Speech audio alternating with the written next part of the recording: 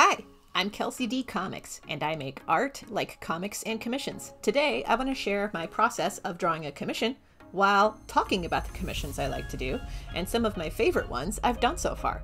This surprised me looking back on it, but technically I've been making commissioned art for the last 14 years. I got my start in college doing some album art for a local indie band and also making insert illustrations for a zine project called Urban New Sense. Also, one could argue that working as a caricature artist at Cedar Point means you're making commissions every day, because you're drawing the customer as a cartoon but incorporating the things they want to see, whether it's full color or pets or full figures and backgrounds. Seriously, I did so many pet caricatures. One of my favorite caricatures I ever drew was a couple drawn in full color, in full steampunk getup and a hot air balloon. I wish I had taken a picture. I took other ones, so here are some of those pictures.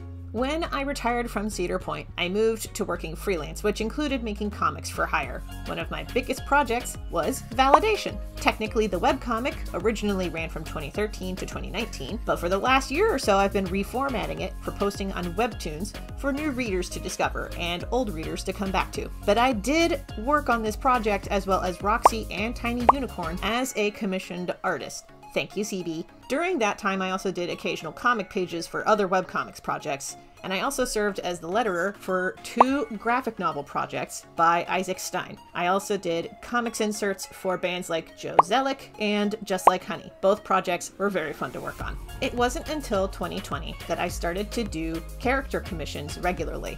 Sure, I offered them as Kickstarter rewards sometimes, and I did do occasional family portraits. Sometimes a dad would ask me to draw their family as superheroes, or a guy would ask me to draw his girlfriend as a superheroine, but 2020 and 2021 were the years where making character art really took off. Part of that is because I got hired as Chief Creative Officer for Neverending, and making character art was half of the job. The other part was the Kickstarter campaigns I did in those years had character commissions as an offering, and those were very popular reward options. I've been doing character commissions since then, especially for Dungeons & Dragons characters. What I'm drawing here is a Dungeons & Dragons character, as a matter of fact. But sometimes on rare occasions, post Cedar Point, friends will pay me to draw their cats. Drawing pets is not new to me. I cannot tell you how many people asked me to draw their dogs at Cedar Point. I lost track after my second summer there, but I can tell you that some of my favorite commissions have been cat-based. I even had a super supporter ask me to draw her cat as a D&D barbarian. That short became one of my most viral, by the way. What's next?